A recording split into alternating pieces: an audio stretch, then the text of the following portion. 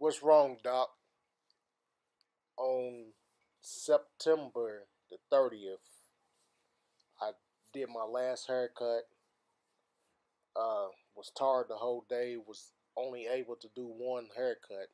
I couldn't think what was wrong, so I checked myself into the hospital, which turned out to be 2 week stay in ICU.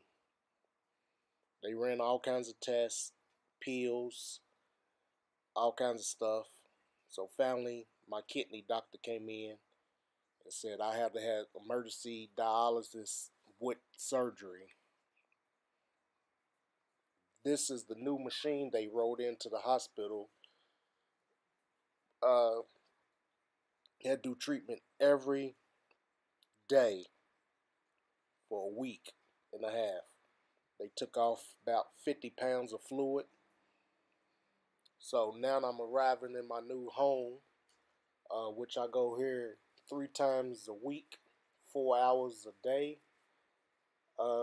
This is all still new to me. I'm waiting on the transplant list now and about to start home dialysis soon.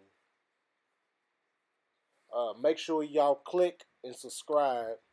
I'm going to keep it coming with unscripted, real stuff.